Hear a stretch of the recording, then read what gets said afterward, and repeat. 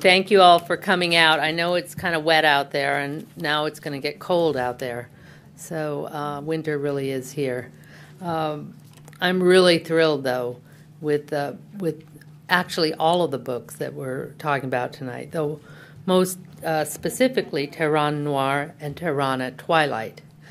And I think you will have a chance, if you haven't yet had a chance to read these books. We have them available after the program. But they give you a really different feeling for Tehran and, the kind of series that Akashic has put out on noir fiction has been very, very interesting and kind of enticing in a particular way. And we had one on Manila about a year ago, and we're thrilled to be able to present these two books tonight. And first, a big thank you to Akashic for working with us. We're also going to be presenting Eric Gamelinda's The Descartes Highlands on December 1st. So if you want to get into yet another dark, steamy novel, come back to the Asia Society December 1st, and you can get into a whole other realm of sort of psychological journeys, which is what I think these books do, and they really do challenge you to think about the world in a slightly different way. My name is Rachel Cooper. I'm the Director of Performing Arts and Cultural Programs here, and it's particularly special to me, though, that tonight is based on Tehran. We've done a lot here with Iran, and it's been now a year since we had Iran Modern, and since we last had Salar Abdoh here on a program breaking the stereotypes, looking at fiction. So it's been too long, but we're going to get into it. For those of you who are watching online, it's a beautiful starlit night here in New York City. Warm, balmy.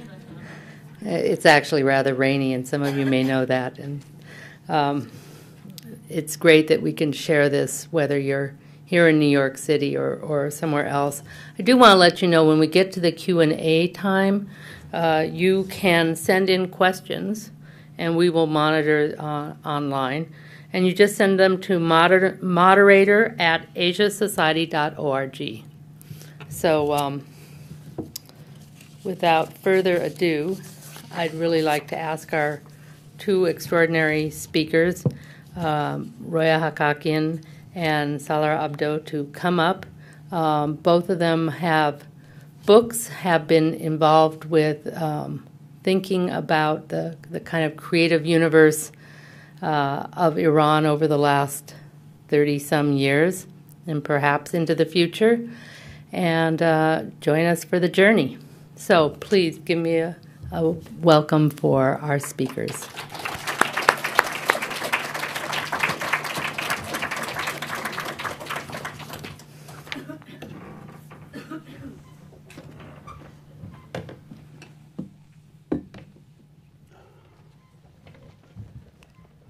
Good evening. I thought that either the power of his prose will draw you here, if not the pity that you might take on my broken arm. Either way, we'll take you as an audience. I met Salar only 6 months ago, but it feels that it's 6 months plus an eternity because we met and it was an instant connection. It has been one of the luckiest, most fortunate moments of my life to, in a way, to find someone who feels as though I've always meant to know him, but didn't have a chance. And the reasons are many, most of which bring us back to the writer that he is and the way in which he has gone exactly ahead and defeated the forces of what should have been or could have been a tragic exile. He could have been a character from the House of Sand and Fog, but instead of being, yet another exile who can never find a way to cast away bitterness, he ends up being a remarkable writer and a very prolific and productive one at that, because in 1 month he has come out with 2 books at once. So let's talk about how you've turned out to be, so prolific. And tell us, I think your own history is inseparable from the history of Tehran. So tell us a little bit about who you were. I think many in this audience may already be aware that Salar comes from a very prominent Iranian family who actually had a wonderful place in a city that no longer is, in Tehran. And somehow this Salar, the son of Tehran, has managed to witness the fall of that city and yet find his way back there again. So this is the return of Odysseus, no? You were driven out and then you've come back. Tell us about that journey. First of all, can you hear me? Yeah. I want to thank my dear friend Roya. I'm a big fan of hers. Her second book, I highly, I recommend both of her books, but in the second book especially, she writes an investigative account of these assassinations that took place in the 90s in Europe that practically changed the way that European law looks at acts of terrorism. And those were in Germany. So if you haven't read her second book of nonfiction, I highly recommend it. I'll get right back into the question Roya had. Obviously, I was born and raised in Tehran. In a family that was rather well known. My father, Ali Abdoh, he was many things. In Tehran Noir, I dedicate the book to him and to my son, and I dedicate it to, and I call him Tehran's old boss of bosses, because that's really how he was, but in the best sense of the term. Like a lot of us who experienced the revolution, as a child, I had to leave it with my family and come here. And there were some difficult years for a lot of us Persians. And then I found my way back to Iran. It was a matter of choice. Very early on, I thought I want to be a writer. And, we all have to find that place that channel through which we do our writing, particularly if you live in North America and there's just so much of everything. You have to pick and choose your interests. And obviously my interest was Iran, but even more so than Iran, the greater Middle East and its issues, its problems, its aspirations, its yearnings, and its failures. So after college in California, I went back to Iran and I lived there for a few years. And it was right after the war, the Iran-Iraq war. And that was the early 1990s. Yes, 1990 actually. Mm-hmm. And I lived there for a few years, and I came back, but that new bond had stayed, and it grew, and as time wore on, I joined my brother Roya Abdoh, the theater director, for a while, the last 2-3 years of his, before he died in New York, and we lived together, and we worked in Dar Alus, the theater company, with him. And then, I started writing, and I started, again, going back to Iran regularly, and it sort of snowballed so that Iran and then the greater Middle East became sort of a second home to me, and then in a way a first home. And so that I'm there quite often, you know, at least twice a year for long stretches of time. I have deep connections there. And so when Akashic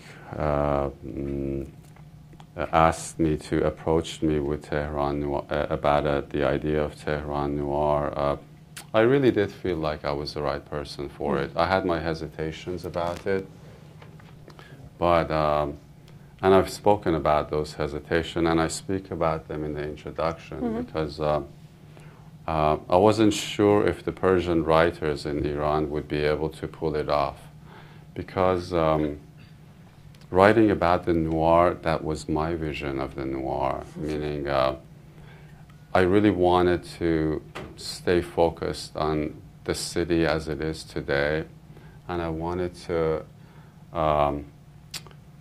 focus on the gritty realism of Tehran. I didn't want the writers to go all over the place, write surrealistic stuff or magical realism. You talk about that really beautifully. I read the introduction at bedtime once, and then I thought, I really like this because I'm reading it really late at night when I'm at my weakest. I should try reading it in the morning again to see if I have the same feeling about it. And I read it again in the morning, and my admiration for that introduction grew with every reading.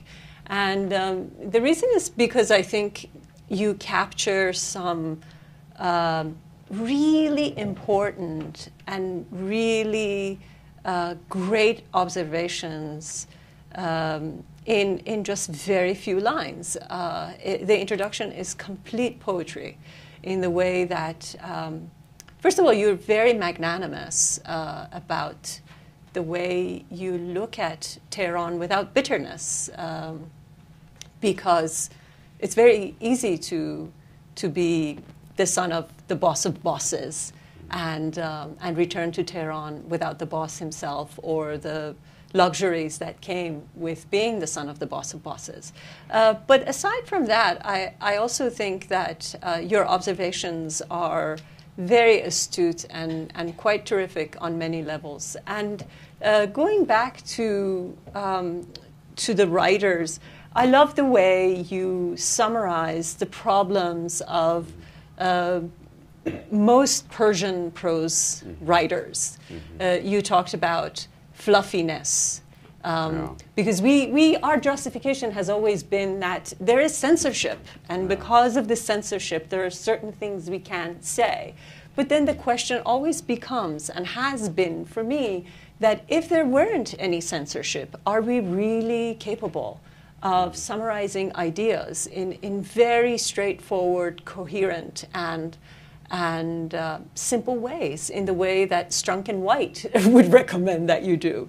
But we don't have that kind of writing in Iran, and the excuse that we've had for it is these are the ways in which we're trying to circumvent the issue of censorship. So I think it's very important to hear from you as someone who goes back and forth, unlike most of us, and has this amphibious existence on both continents, how you see writing here and how writers are writing there, and what are the strengths and what are the shortcomings in the way that they shape prose.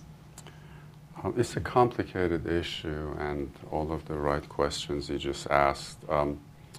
You know, a lot of books get published in Iran. One of the new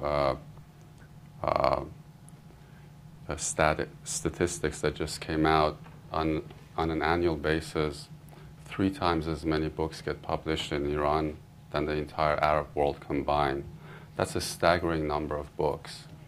And so the censorship exists, and it has its sinister consequences in all ways that people operate on the writer level, on the publisher level, on the translator level, and on the Ministry of Culture and Guidance level.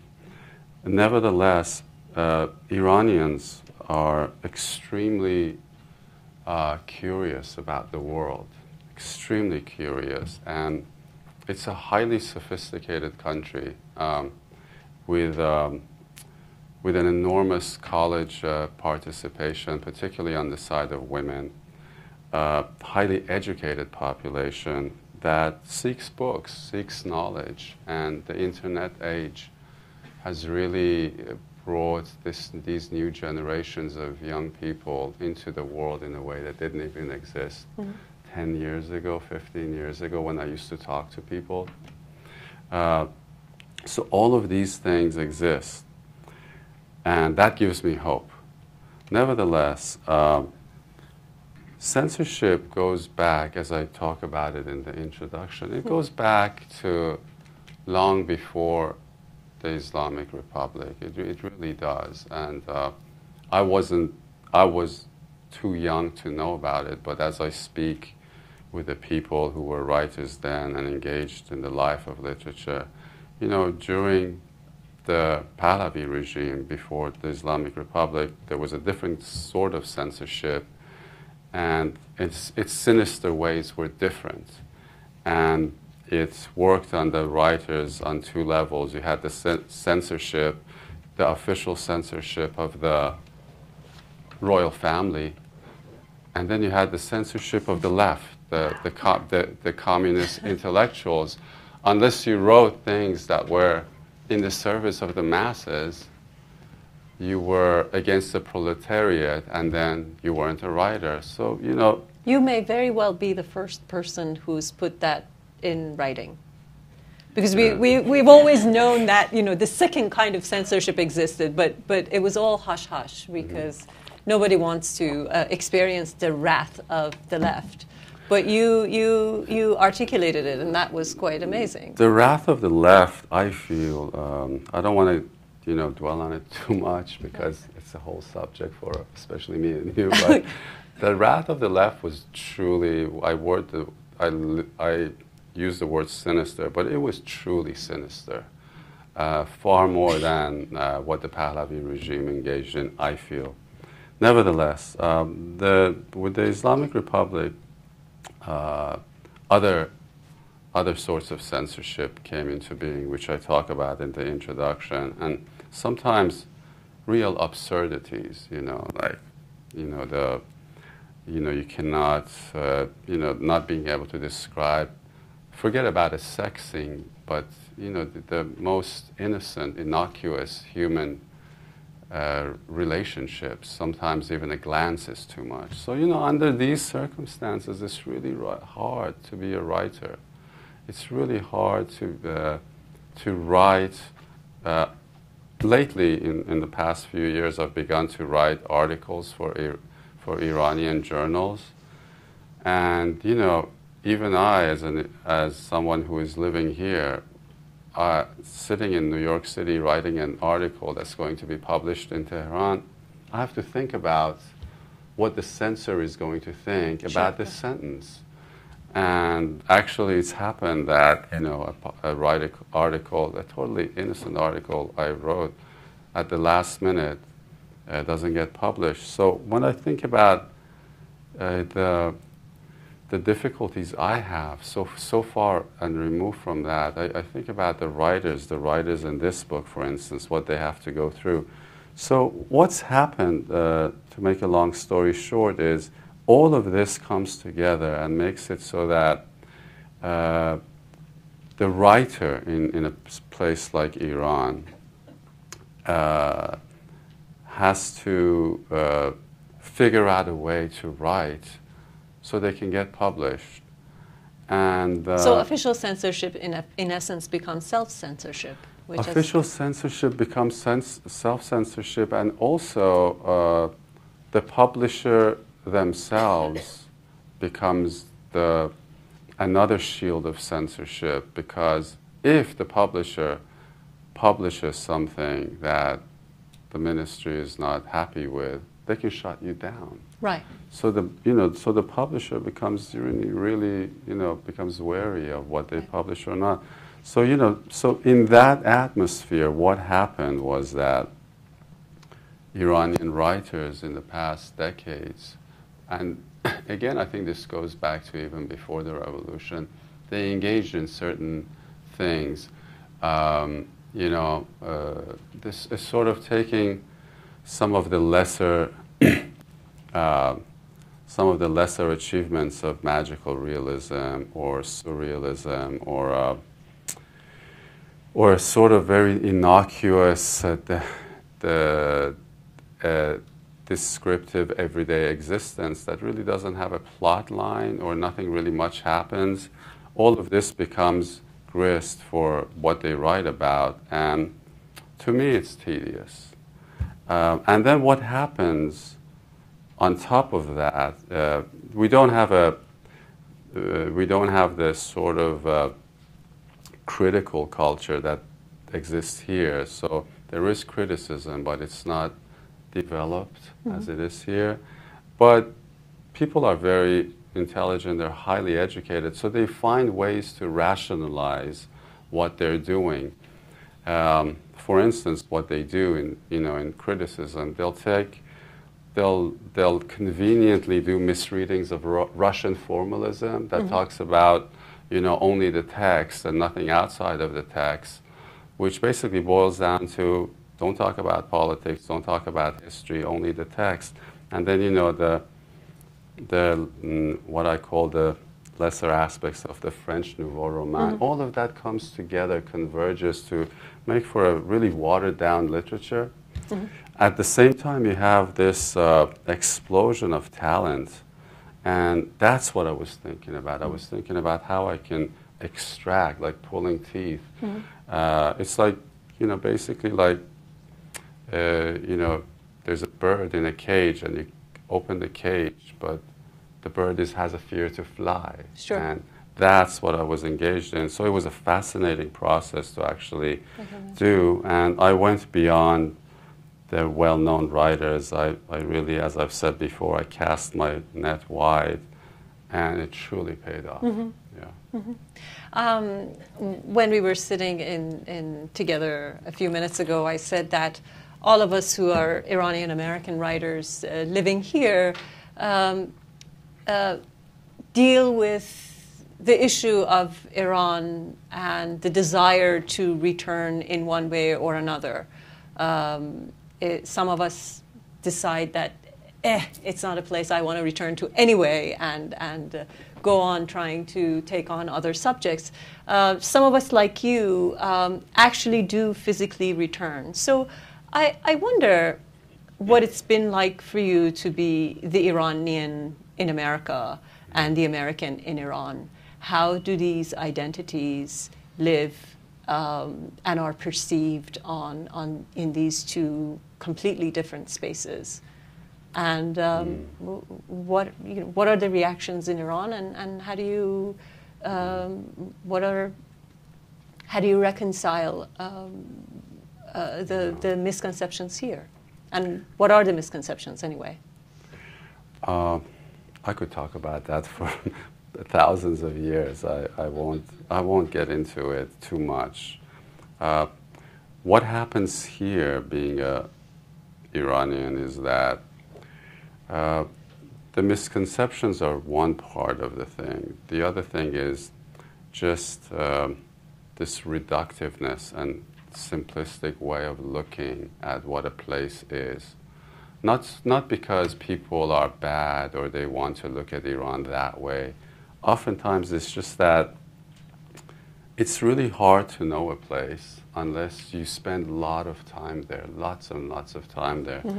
If you go there for 2 months or even 2 years and then write a memoir about Iran, that's okay. But about having to wear a veil or having to whatever, it's okay. But to really know a place, and the layers, the textures of it, and especially a very complicated society like Iran, you really have to be there for a long, long time and really engage with various levels of society. So what happens here is that I find myself looking at how Iran is perceived, the sorts of books that get published about it, the sorts of films that come out about it. And they lack nuance, they lack sophistication, and they serve a certain way of looking at a place which is, once removed from being in the cave, So for a writer like me, when I find myself looking at this, I become removed, I sort of, I don't give up, but I almost give up because I feel myself out of the central discourse of American culture, and like you, for instance, are far more engaged than me because your energy is so much more than me, and I follow your articles all the time and your essays. But for me, it's almost an element of being heartbroken because I know that it's a wonderful state to be in. Heartbrokenness comes with being a writer. It feeds the beast. It helps. Yes. But and then in Iran, and that's how I write my novels. I mean, Tehran at Twilight is kind of like that. It's the protagonist is somebody. What do they not get about you in Iran? I'm very curious. Now I'm moving about Iran. What's interesting about Iran is this. After the Islamic Republic and through these years, and what happened to this society is that people withdrew into their interiors, literally. And what that does is, let's say the intellectual class, the writers, the artists, and I've had this discussion with them, and they don't like to hear it. I tell them, I come to Tehran, and within a week, I scoot around with my motorcycle. It's the only way to really get around in that city because it's mad and the traffic is so cool. Yeah. And, and these, I tell them, you guys, you only see each other. You only go to each other's parties. You have no idea what's going on below, let's say, Jamhuri Avenue in Tehran. And how can you write about a society you know nothing about? So you see their insularity. I see their insularity, and then I don't want to generalize to all of them because some of them are great guys, and they're doing their best. Like some of the people, all of the people. This is just in the between streets. us, of course. Yeah. You can feel free to speak. But that's why I went after these guys. Right. Then what happens is, when I make this criticism to my friends, they say, well, you don't really live here, so how can you know? But so are you a half Iranian to them? Are you less Iranian? Are you a suspect Iranian? I'm a suspect Iranian because I'm more Iranian, actually. And but to move into this, I don't know, did I answer that question? Yeah. Kind of? Yeah. Yeah. But one more thing about that question is, so you have, in Iran, you have these pockets, these islands of human beings that are not necessarily in touch with each other. You have an intellectual class that is not interested in the society they live in because it gets them into trouble. It gets them into trouble. Some of them have become depressed and they just have removed themselves from society. It's the best people They're heartbroken. They're heartbroken. And then I think I talked about it right here a year ago. And then in an atmosphere such as that, where let's say somebody who is talented and amazing, either as a translator or a director or a writer, and they don't want to have to deal with, let's say, censorship, so they remove themselves from the discourse, the way I sometimes remove myself from the discourse here. And then what that does is it opens the door for opportunists, let's be frank about it, to move in and to sort of take over the discourse, which is not much of a discourse at all. It's kind of a bland, just being in the public eye. But, so that's why I went after people I thought they really know the city. They're either they're writers who have something to say, or they're journalists who have something to say, or they're people with intense experiences. And those are the people I saw. And I thought it was staggering the way in which almost every story that has been in the headlines was in one shape or form included in one of these stories. The stoning of women, or hangings, and the anxiety of political activists, reporters, everything that we see on a daily basis in newspapers is somehow embedded in one of these stories. Do you want to read a piece? I think it would be hard to read a piece, but I can read a page and a half of the intro if you like, if you're good with that. I think so.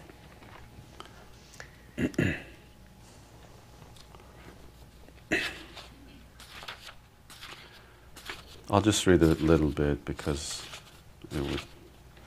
So this is from the introduction, and the introduction is called "The Seismic City," because Tehran sits on a fault line, and it's supposed to one day disappear from the face of the earth. So that's where we live. Back in the day, so my mother tells me, on the rare occasions when my father took her along to one of the cabarets of old Tehran, the tough guys, the lutis, the bosses, the knife brawlers, and the traditional wrestlers would lay out their suits and jackets on the floor of the place for my mother to walk on. It was a gesture of supreme respect for one of their own, and it says a lot about a Tehran that simply doesn't exist anymore. A Tehran of chivalry and loyalty, a place where allegiances meant something, where friendships hark back to a classical world of warriors from the great Persian epic, the Book of Kings, and to the medieval Islamic notion of the Ayyar brotherhood in Iran and Mesopotamia, where the bandit and the common folk's champion were one and the same, and where every man followed a code of honor set in stone. Or else, all of this may simply be wishful nostalgia for something that didn't exist even way back then. Back then means a time before the Islamic Revolution of '79, that watershed event that sits in the mind of every Iranian as a chasm, a sort of year one after which everything strange became law. The brutal 8 years of war with Iraq, the longest conventional war of the 20th century, the persistent pressures from America in its own everlasting twilight war with Iran, the official corruption of the new ruling class, and the snowballing inflation turned just about everyone into a, quote, night worker. Living an honest life was no longer an option. Prostitution, theft, an explosion in the drug trade and addiction, the selling off of raw materials and historic national treasures, plus endemic, in-your-face bribery became a way of life. Meanwhile, Tehran grew and grew until it was one of the mega cities of the world, now pushing at 15 million stray souls, a leviathan that can barely stand itself, a purgatory of unmoving traffic, relentless pollution, and noise and anger and iniquity, surrounded by some of the most beautiful mountain scenery in the world. Tehran, then, is a juxtaposition of ugliness and beauty that breaks the heart, a place where not one but two inept dynasties came to miserable ends, and where, arguably, the third most important revolution in history, after the French and the Russian, was started. It is also the city where Churchill, Stalin, and Roosevelt met to divvy up the world while the flames of World War II were still burning. And it was where one of the CIA's first manufactured coups, with the prodding and support of the British, who else, against a democratically elected government, was put into motion, thus ushering in years of a dictatorship, which in turn was swept aside by the first real fury of fundamentalist Islam, a harbinger of the world we now live in and call post 9/11. That's beautiful.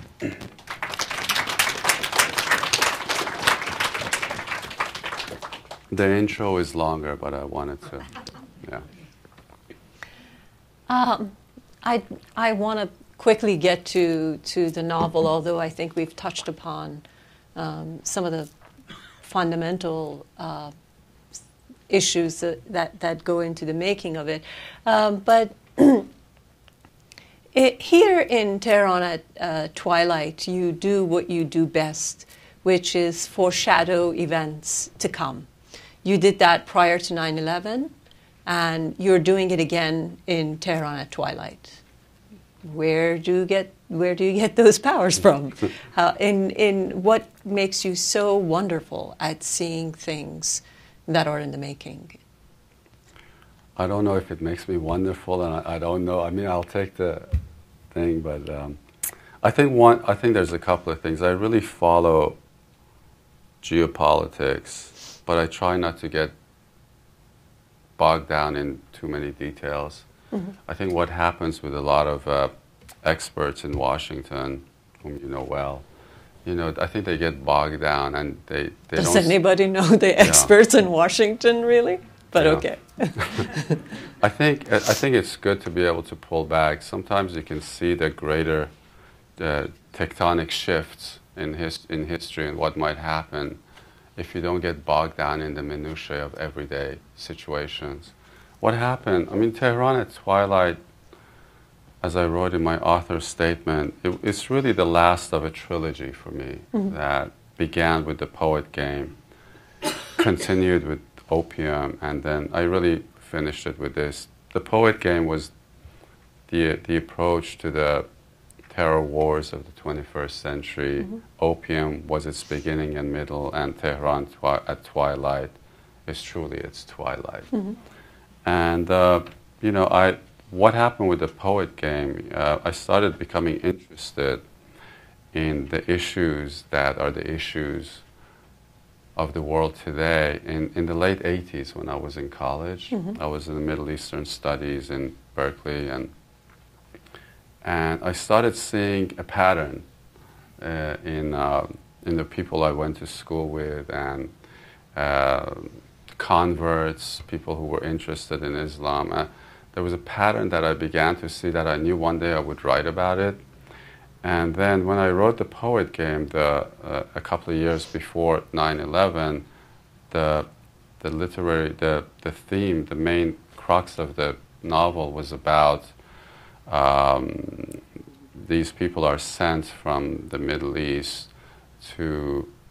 It was a straight up. It was a literary thriller, but far more of it. The first two books of this trilogy were far more genre books. This is far more literary. But the conceit of it was that they're going to blow up some buildings in New York City in order to pull United States into a long, protracted war into the Middle East. And so when this happened, and actually the day it happened, I happened to be right underneath the World Trade Center, people started thinking I'm some kind of I have some powers of Oracle. And it was a little difficult to that period of my life was actually because I had to be on display. And then by then I had already started. On display, you mean the media contacted you and asked you to comment? Like it was like being some sort of an expert that I really wasn't, but you can get lost in this thing unless. Sure. And I pulled myself out of it quickly and went into another one of my heartbreaks. but and then by then I had already started opium. You mean you said no to CNN? Well, oh dear. Yeah, I was like, somebody wanted to be like their unique Iran expert. I'm not I don't even know myself, And then by the time I wrote Opium, by the time I published it, I had the war had not even began in Afghanistan, and again, the conceit for Opium was that this guy had been who had gone to Afghanistan in the 80s to fight against the Russians. And then over there he becomes involved in the heroin trade. And so I felt like I was always one step ahead or behind or racing against, neck and neck with the events of the day, which can be interesting, but it can also be exhausting. Mm-hmm. And it made me have to actually rewrite Opium completely because, you know. Then when I came to Tehran at Twilight, I really sat on it for many years because I wanted to know where we were going, and I wanted to write a truly literary psychological novel. So, the other novels were literary, but they didn't deal intensely with the psychology of what it means to become, for instance, a terrorist. What it means to, in this novel, there are three main protagonists. One of them is Malek, who is a professor in a university in New York, very much like myself, and he's had many contacts with the Middle East. He's been an interpreter for journalists, and he's, you know, he does not feel like he quite belongs here. His loyalties are divided. Nevertheless, he's chosen to be here and make his livelihood here.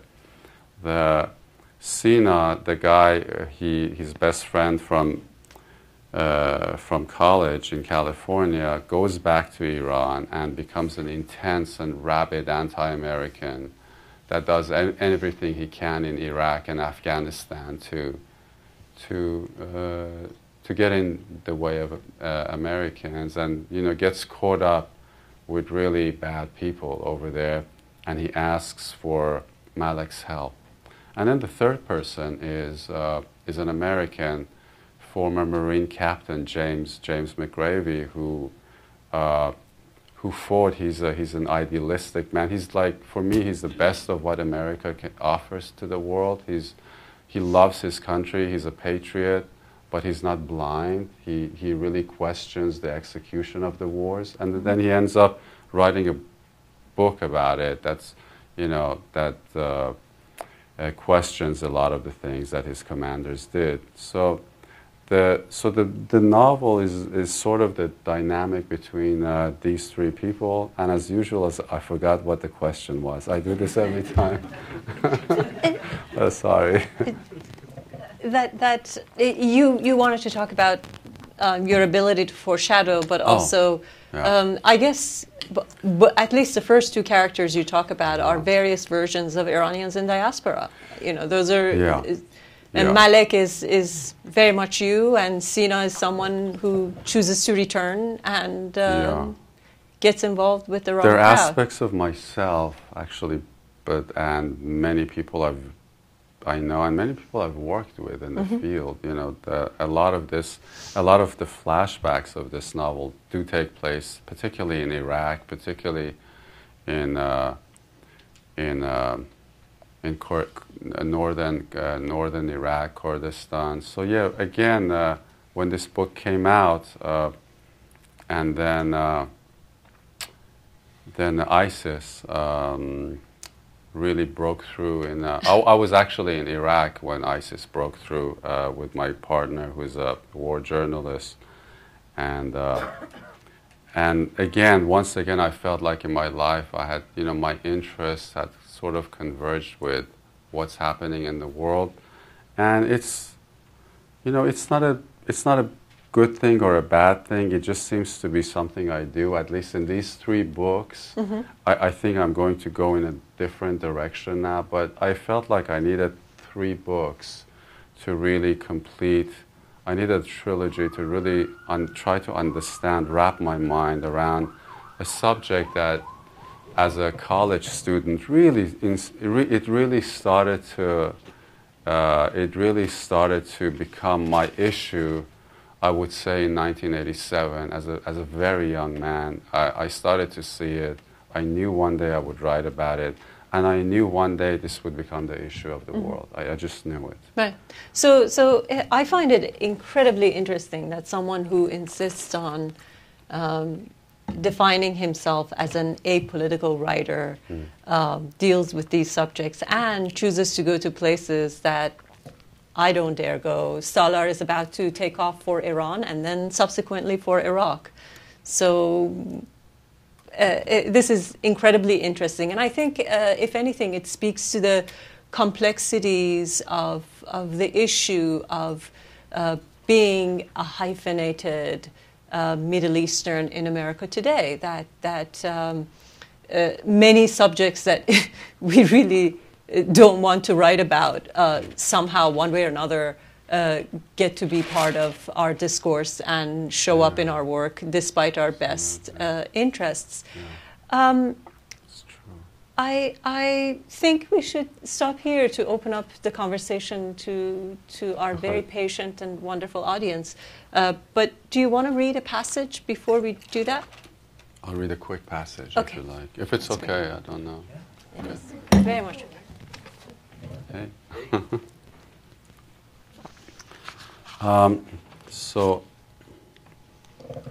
I chose a passage for tonight that's in the middle of the book, and I have to just make a quick explanation. I wrote the note just before I came here. So I decided to read tonight from a section from the middle of Tehran at Twilight, and it's very brief.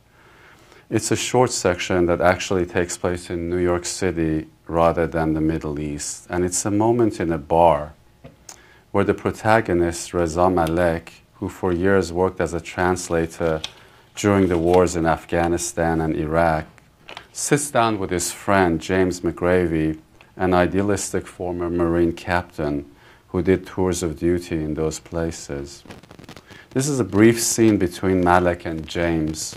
There is also an important place name to know about this section, and that place is in Iraq and is called Fallujah, a city in Iraq where the American Marines fought two of the most bruising battles of not just Iraq, but U.S. Marine history. James has actually written a book on his experiences of the war, and not in a good light. Also, a couple of other names that are mentioned here are Clara Vikingstad, an ambitious American journalist who Malek once worked for in the Middle East, and also, just briefly, a young woman named Candace, who is now James's girlfriend. So this is the context. And they're in this bar. A Spanish bar with the unlikely name of Katz sat a block away from the Jamaica Center subway. It was a few minutes' drive from JFK Airport, and at night it filled up with Central American laborers. It was also where Malek first stopped whenever he had to fly during the past couple of years. But this time James had insisted on driving him to the airport. Now a dozen empty shots of tequila and several beers sat between the two men. In front of them, on a beat-up dance floor, a man with an outsized cowboy hat was desperately trying to get the waitress to dance with him, while the jukebox played some aching south-of-the-border tune. And of all the things Malek could have recalled at that moment, he went back to the Kabul nights in the wealthy Wazir Akbar Khan district, where you could drink yourself to an inch of your life at those wild parties under the auspices of one of the coalition embassies. While not 5 blocks away, Afghans died of everything you could possibly die of, including the freezing weather and hunger and disease and roadside bombs and guns and knives and heroin and lack of heroin and just plain good old-fashioned Afghan payback. It was a screwed up, unjust world, and when a guy sat down in the Wazir Akbar Khan district to drink himself into a stupor, he either did it because, like a lot of those embassy paper pushers, he couldn't care less, or because he simply didn't want to dwell anymore on what was happening 5 blocks away to his right and left. A man wanted to sit there while foreign whores served him Indian beer and Canadian whiskey so he could forget that Clara Vikingstad was up there in a warm room interviewing some UN apparatchik for the 100th time about how awful war could get. Malek thought, if this Mexican joint at the dog end of Queens could brought him back to the Kabul of a few years ago, only God knows would know what James McGravy was thinking, because the former soldier had to be thinking of something too. Maybe something as ordinary as there was no way on earth he was going to drive anywhere after all the booze they'd had. And I was fine with Malik. James could sit here and piss till he was sober enough, and Malik would just ride the train the rest of the way to the airport and get on that plane and fly to Tehran. Then Malik simply blurted out over the music what had been on his mind all evening. Have any of your own soldiers read your book? James turned to regard Malik. His eyes were bloodshot, but more from fatigue than alcohol. Both of Candace's boys had come down with the flu, and James had not had much sleep for the past few nights. McGravy nodded his head. Yes, his soldiers had read the book, he seemed to say, and no, he didn't want to talk about it. He didn't want to talk about that because it was still too new, and because there were those under his command who had probably thought of him as some kind of prophet, and others who detested his particular brand of heroism. It was all in the book anyway. He'd never questioned the bravery of his men, but he had rubbed salt in their wounds because Fallujah had been no Iwo Jima. He had stuck to his guns about that. And for decades henceforth, the men who had served with him would get heartburn every time James McGravy's name came up, not because he might be telling the truth, but because he had infused a kernel of doubt in their marine hearts, the poison of uncertainty that made each of them wonder if their valor had ever been worth anything.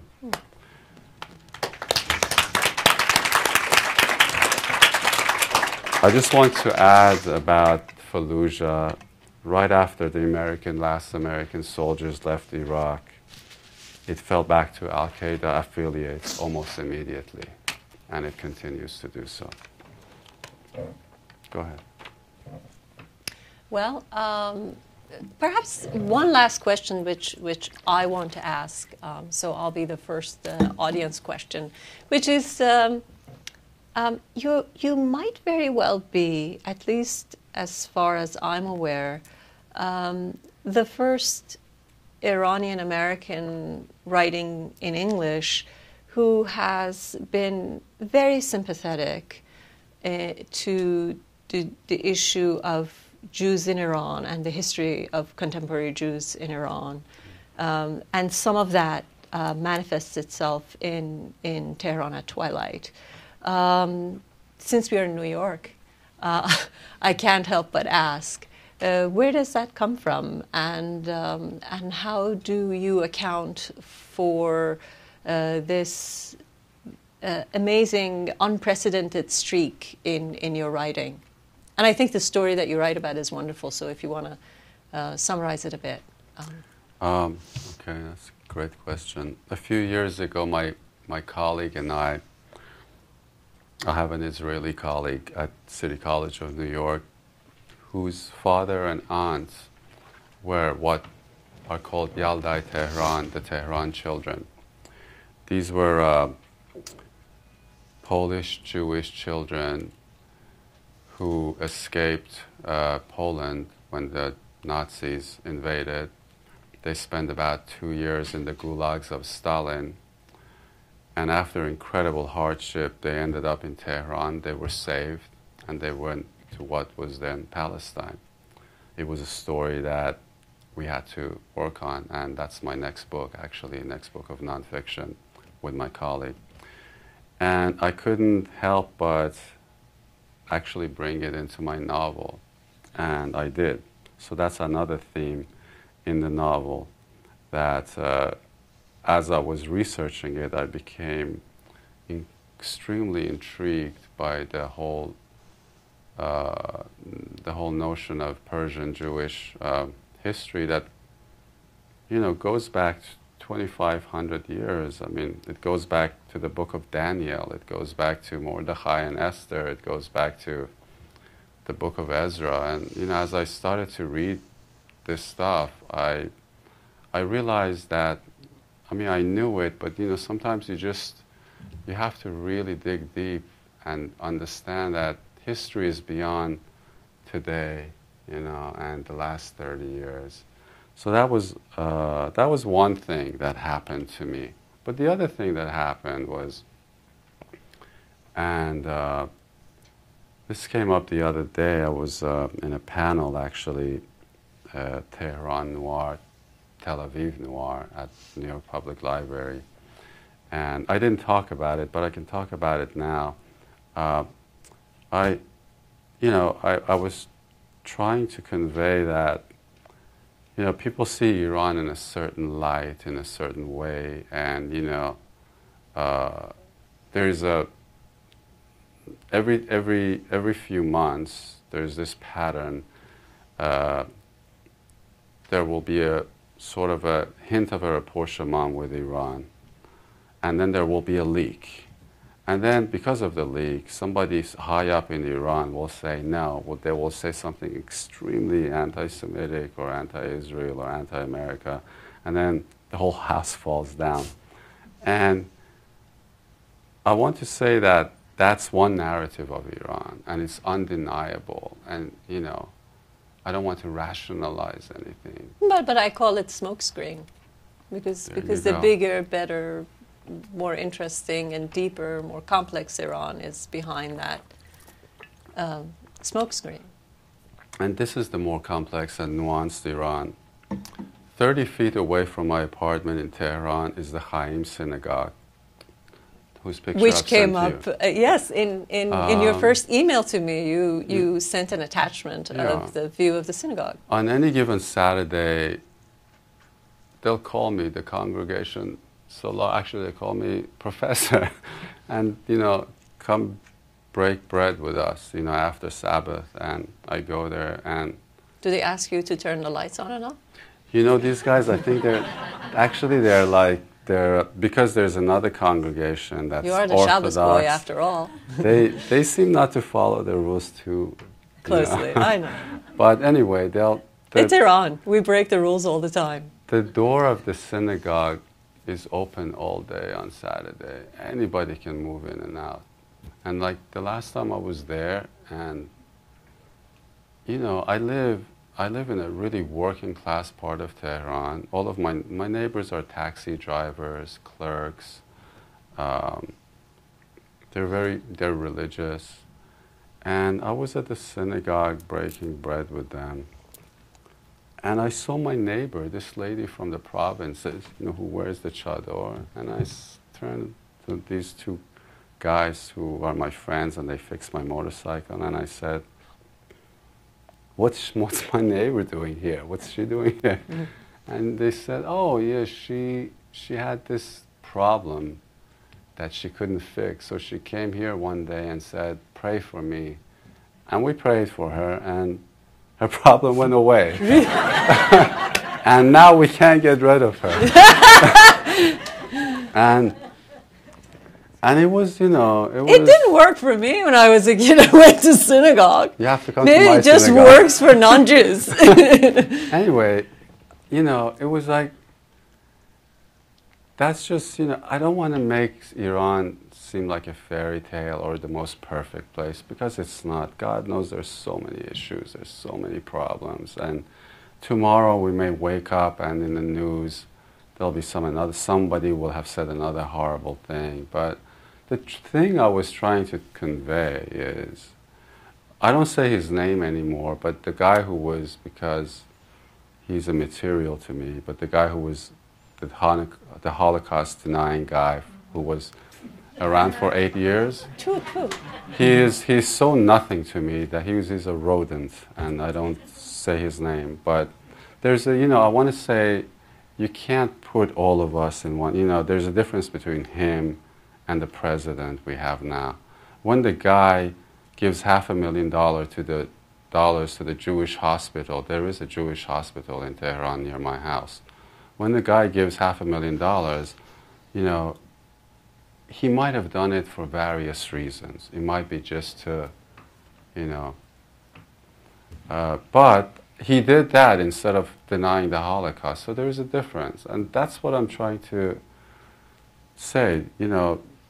I think there are many parts of Europe today that you couldn't have the synagogue door open all day without serious police I think this is a protection. beautiful place to actually end, yeah. because I think you are very beautifully put the notion of the complexity of Iran, and the ways in which people turn out to be incredibly enterprising, capable despite the circumstances, and incredibly creative.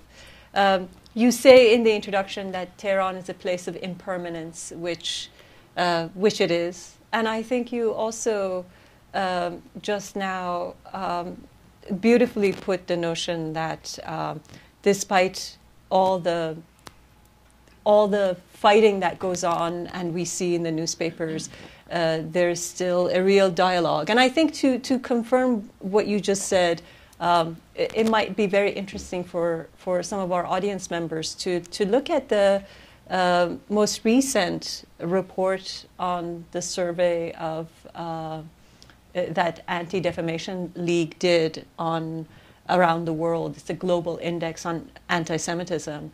And in the entire Middle East and North Africa, Iran was the least anti-Semitic place. So I think... And you've written about that, because... I do. That is a... And I don't go to Iraq or to Iran, and I end up being the political one, but you do all the traveling, and you...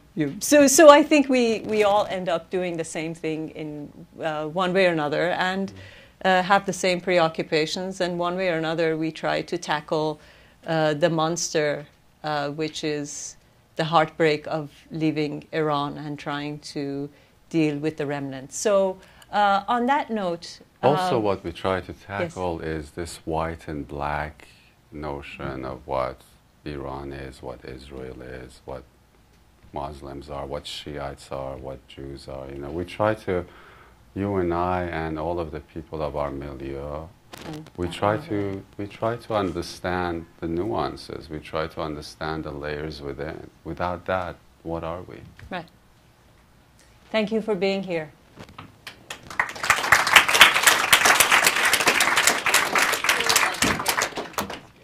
Yes. So, question.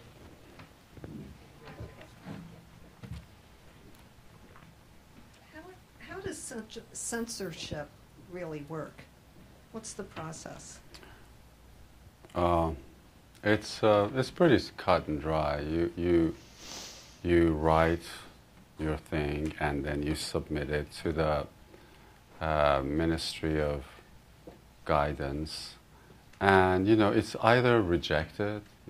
They'll just reject it, or they'll mark it up and they'll say these are the issues. They call them issues. And then you go in there and you talk to them.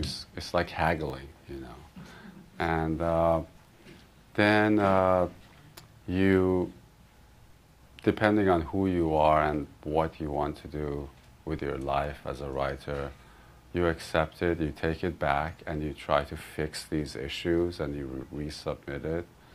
And sometimes this process can take years and years. In the past year, ever since President Rouhani came, there has been a flood of new books in the market because they just wouldn't let anything get published.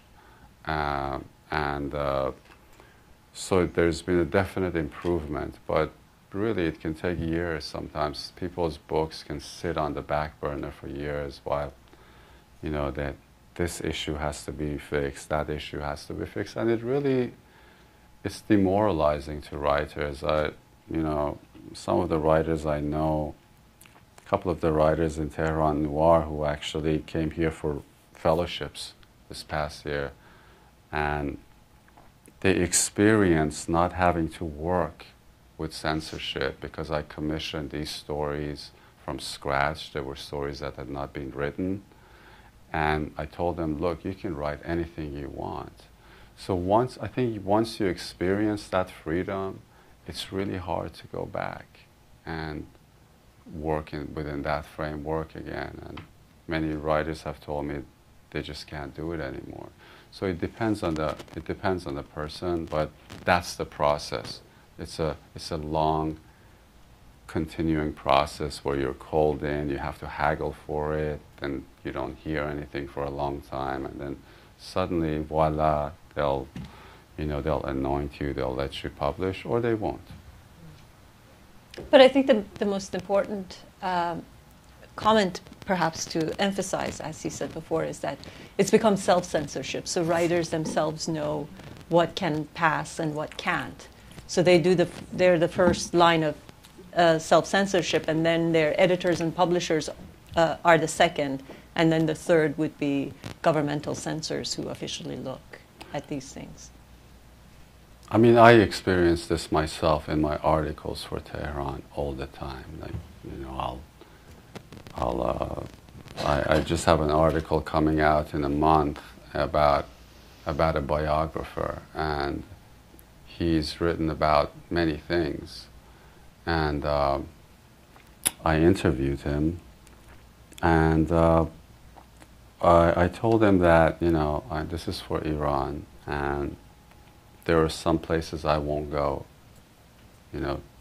more or less, and he was okay with it. But he's written at length about being gay and gay issues, and so I just didn't go there because I knew that they would not let the article get published, and the Iranian readership would be the poorer for it. If I were writing that article here, other books of his, besides his biographies, of Flannery O'Connor and John O'Hara and all that, I would cover those books. But because of Iran, I had to focus on these books. And as a writer and as a journalist in this case, I have to question myself, every time.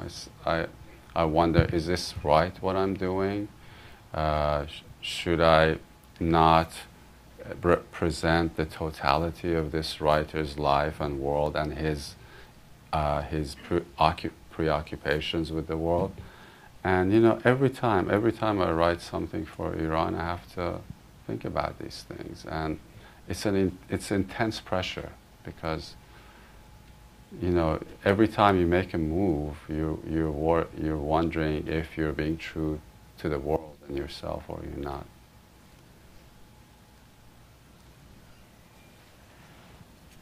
I have a question about Tehran Noir. Specifically, I'm interested in knowing whether you perceive a difference in the writer's approach to the noir genre between Iranian writers and Western writers in general. Is there a visible or palpable difference in their approach to the genre? Oh yes, absolutely. I've read a lot of these international noirs that Akashic puts out, and I highly recommend them. And every country, every city is very different. There's definitely a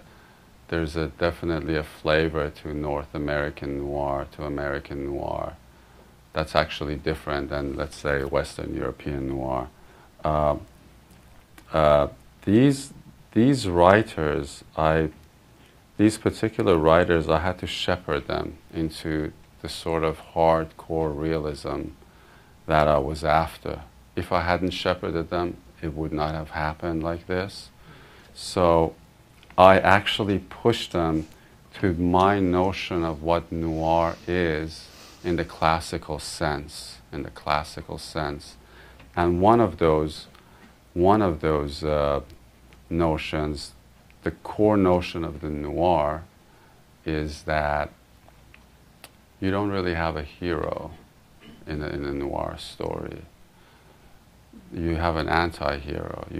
The noir has failure. If it's not a failure, it's not a noir story. It's not a detective story. It's not a whodunit story. It's not even a hard-boiled story. It's a frame of reference where every move you make brings you a notch down towards annihilation. So I went for that because I thought if I shepherd them towards that, they'll bring the best stories that Tehran has to offer, because Tehran is a city that's filled with these stories that never get written because of censorship, because writers have gotten used to not talking about it. And when you go through these stories, you see a country that's filled with all sorts of issues. One of them, for instance, then you see the intense chauvinism of Persians against their neighbors. You see their prejudice against the Arabs, against the Turks, against the Afghans. You see it in story after story. Mm. It's something we can't hide. Why are we so chauvinistic? And why don't we ever write about it in our stories? But it comes out in these stories again and again. And also the vocabulary of it, you see that the vocabulary, it's an Islamic country with many minorities, but a lot of the stories have a Shiite vocabulary. You wouldn't read this story, you wouldn't read some of these sentences coming out of another place, you see. So it's very interesting. I thought about all of these things and how they vary. And then there's the issue of war. There's the issue of how war and revolution is a background to many of these stories, you know, how that plays itself out. And, you know, you're not really going to have that and the regime in America. Itself. And the regime itself. And the regime itself is a player in all of this, as opposed to, let's say, mobsters in the classical sense. You have a different kind of a mobster here, but it's all there.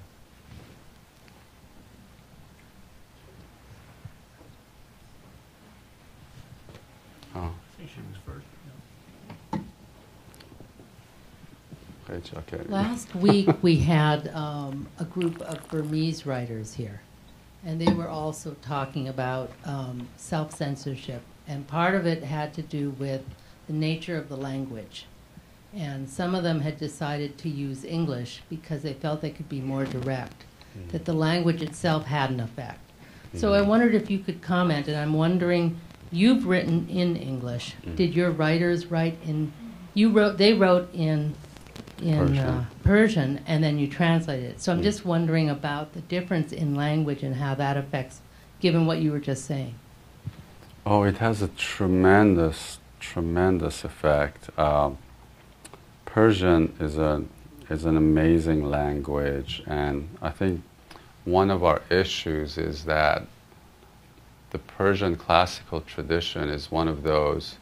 It's not as monumental as, let's say, the Chinese, but it's right up there amongst the. What? Well, speak for yourself. It's up there amongst the half dozen like truly monumental traditions of the world, but I think because of various reasons I can't get into it doesn't have the vocabulary for this, for let's say a noir storytelling, and also because the English language there's a plethora of words for every little thing, but so it makes it difficult. And then where verbs fall, and all of that stuff. And I had to think about this hard, because at the same time Persian, like towards the end of the 19th century, one of the most, Omar Khayyam became the most important, the most influential poet of the English language. I mean, Ezra Pound named his son Omar, and the influence that Persian poetry had on English literature is profound. It's not even arguably, the Omar translations became the greatest translation from any language to English. It became a part of the English language. In the past quarter century, the same thing happened with Persian again, with Rumi. Again, another Persian writer became the most influential poet in the English language. So we have that. We have that. But at the same time, we have a dearth of vocabulary for this sort of gritty realism that I talk about, that goes beyond just, goes beyond the issues that we talked about. Nevertheless,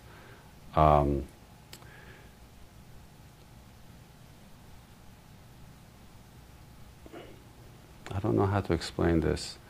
I think it's something that, it has to be worked book by book, story by story. It's such a hard, what I did here, and I hope I've succeeded, it's such a hard process that I had to work with each writer, like for months. It had to go back and forth, because they really are not used. They really are not used to this language.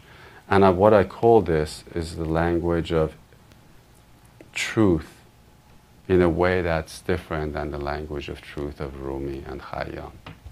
I don't know if I answered your question, but I tried.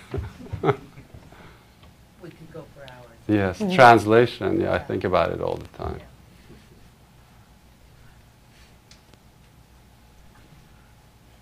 I just finished The Whitest Set of Teeth in Tehran.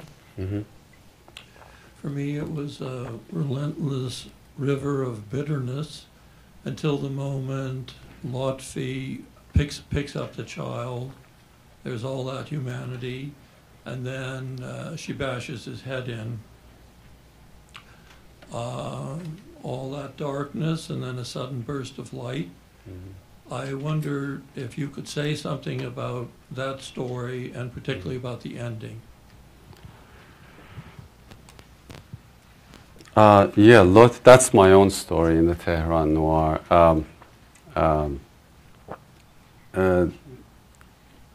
I wanted to again write a classical noir story. Lotfi is not a likable character to me.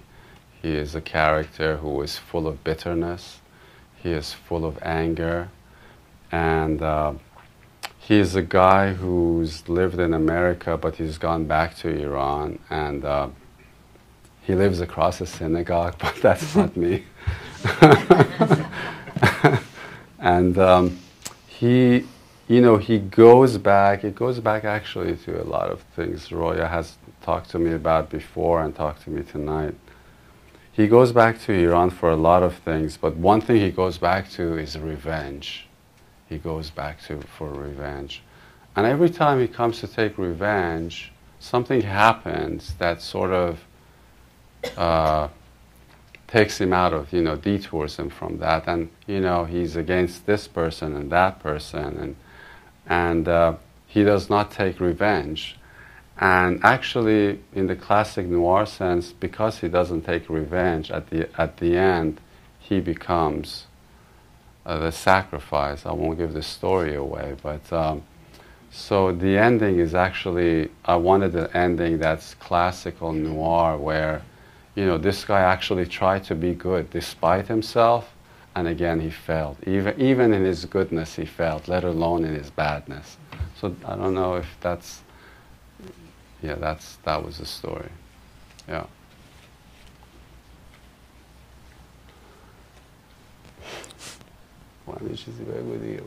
Hi. One other language, I'm stuck right here. One other language that Persian has influenced is the Urdu language, and a lot of what you're saying today reminds me of Ismat Chughtai and Manto, who were tried during pre-independence India for indecency, dealing with relationships of lesbianism in their books. When India was partitioned, a lot of the Muslim writers who wrote in Urdu and who were torn about their identity but had to flee to Pakistan, one of the devices that they used to circumvent censorship was actually nationalism. And you find some of the most profound Pakistani poets who've used very controversial nationalist metaphors to actually circumvent the censorship itself. So are there any writers that that you can speak of, are there any devices where they are subversively countering the censorship, or is it a little more pessimistic than that right now? It's a very...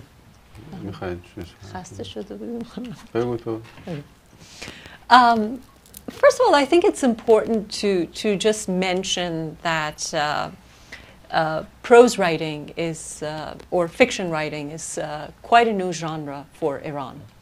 That despite the fact that poetry writing has had centuries and centuries of history behind it, fiction writing, and then in addition to that, non-fiction writing are both new. Which means that we're still learning how to do it, how to put stories together. But also, I think Salar talked about a lack of vocabulary for writing noir, which I believe plays a part. But I think the other problem is that there are certain ways in which writing prose is profoundly different from writing poetry, and part of the problem in Persian prose writing is that we approach prose writing in the same way that we approach poetic writing. That means that we think that metaphors, ambiguous language, similes, all the things that we use basically as tools to create beautiful poetry would work in prose. And in fact, it does the opposite, because we read prose for entirely different reasons than we read poetry. But unfortunately, as Iranians, we oftentimes approach prose with the same tools and the same thinking. So how do writers and artists in general, because I think maybe some of you or all of you would appreciate this. I asked this question or witness other people ask this question from Abbas Kiarostami, the Iranian filmmaker. You know, why do you make movies only about children? And one of the best answers I ever heard him give was that because I can't comfortably make movies about adult life in Iran without lying. And so, you know, I can't show a woman in a house without her head covered, and we practically have no women covering their heads when they are in their own household with their husbands and children. So I would be lying to my audiences if I portrayed women that way. So I try to put that aside because I want to be honest, and so I make movies about children, or at least at the time he was involved in having kids as his main characters. And I think writers do oftentimes use some of the same tools of poetry. They become incredibly ambiguous, or as Salar very wonderfully puts in the introduction, we use fuzzy language, and we think that we're circumventing the censors. We're not circumventing censors. We double speak. And so on one hand, it's very satisfying because we have created certain euphemisms that have become code language that we Iranians understand. For instance, you will never catch an Iranian talk about the regime as the regime. We refer to them as they. So whenever in Persian conversation you say they, nobody will ever doubt who the they is. So we've created euphemisms, and it's very satisfying as readers because we know the code and we love decoding the code. But on the other hand, it's not exactly literature because in a way we're caught up in the process of taking revenge on our censors, on the regime, rather than creating literature. And I think, again, I think he refers to it, he really sums it up wonderfully in the introduction. And I think part of what we don't do is that we don't engage, in other words, in issues such as nationalism, because I think all in all, we have somewhat become, as a nation, being Iranian, disillusioned in literature because literature had such a holy and revered place prior to the revolution that many writers and poets were, in fact, the leaders of the secular Iranian revolution. And once the revolution failed at delivering what it was supposed to, it was as if literature failed. And to some degree, I think that was a blessing for other arts, that a lot of the visual arts and non-literary arts have blossomed in the past 35 years. But literature has been somewhat stagnant, and I think that's in part due to the 1979 disillusionment. I can add a couple of things about that. First of all, the 79 revolution, as Roya very nicely puts it, it really created a chasm, a divide, because there was a generation that was very knowledgeable with the classics, but they also knew the traditions, the literature of the West very well, and they were a good bridge to sort of carry us through and the new generations through. And they became very disillusioned, and they sort of pulled themselves out of the running. So there was that. The other thing is, we do actually have an incredible tradition of prose as well, particularly in the histories, like the history of Bayhaqi. We have blueprints for excellent prose in Iran. The trouble is that a lot of writers don't really know their own tradition very well, and that works against them. And that isn't fiction. Bayhaqi is not fiction. Yeah, but it's prose, though. Yeah. You know. So there is that. 3, about nationalism. Pakistan's case is a very specific case. It has to do with the partition, and it's too long to get into, but it's a very different case than Iran's case. But, you know, interestingly about Pakistan and the subcontinent, you know, when language becomes Baroque,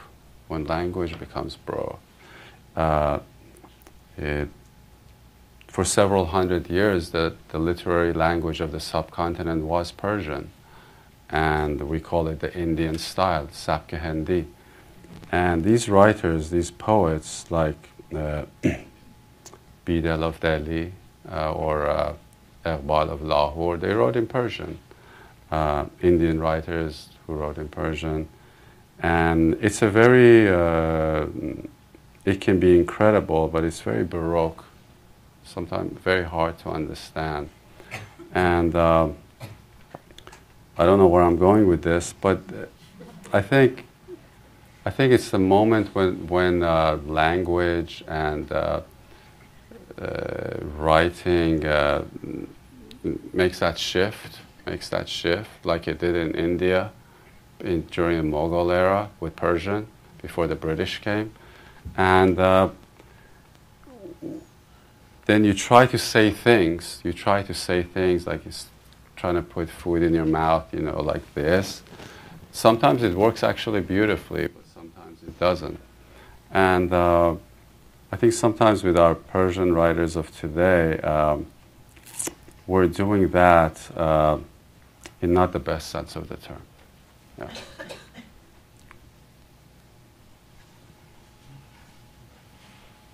All right.